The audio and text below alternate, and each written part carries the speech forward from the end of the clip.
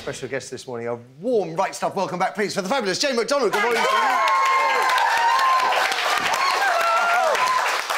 Now, it's nearly 20 years since Jane first shot to fame on the BBC Fly on the Wall show, The Cruise. But after all that time, countless hit albums, TV shows and live concerts, she's back sailing the ocean waves once again for a new Channel 5 four-parter called Cruising with Jane McDonald. I'll be honest, when I first heard that title, I didn't know what to expect. I know. So many people thought like you. I know. So what's the show about then? Channel 5, I had a sit down with them and they said, would you like to go back on the ships? I went, yeah. Eh? Yeah, absolutely. And they sent me on holidays that I would never have normally booked for myself. So I did a cold cruise, I did a river cruise. Where have you gone then? So the cold Alaska. Cruise? Alaska. I went to Alaska. I went. I got up the Danube. Oh. And yes, or was it down the Danube? No, I'm sure it was taken up the Danube. Up's better. Yeah, I think so. And I went to where else? Miami. Oh, nice. Oh, I had a brilliant time. And Scotland. Can I ask a pretty stupid question? Is this the first time you've been back on board since you finished entertaining passengers on cruise ships? No, I cruise every year. You see, I love cruising. And that's why but do you do the karaoke on the cruise? No, I do not. So no. do you perform or you're just No, like... I just go as a passenger. That's how much I love cruising. So I was the perfect person to send on there and take Have you ever worked out how many miles you've done on the ocean waves? I've done a fair few. I bet you've been around the world several times, haven't you? I probably have, yeah.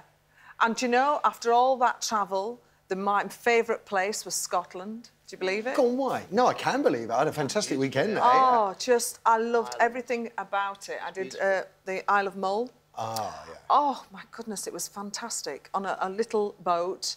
Seasick? Do you get seasick? Well, you know, no. Do the passengers get seasick? Yeah, of course, yeah. I tell you what, the crew did. Really?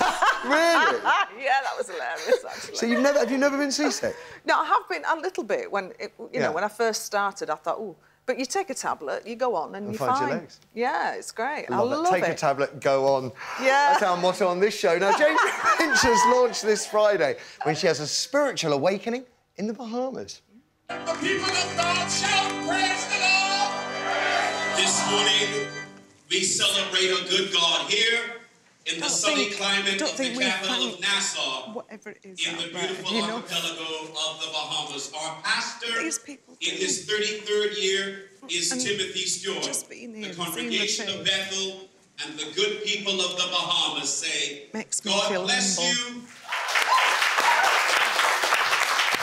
Is that a Baptist service, or...? I've never been so moved by the passion and the gratefulness of these lovely people who were thanking whatever it is out there for their lives every day.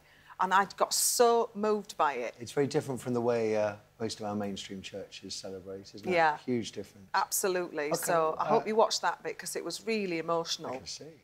Do feel free to comment and give us a thumbs up if you feel inclined. For more clips from the show and exclusive behind-the-scenes videos, click here. If you're new to the channel, click the subscribe button here to be automatically informed when new videos are available. Links to our other social media platforms can be found in the description. Thanks for watching.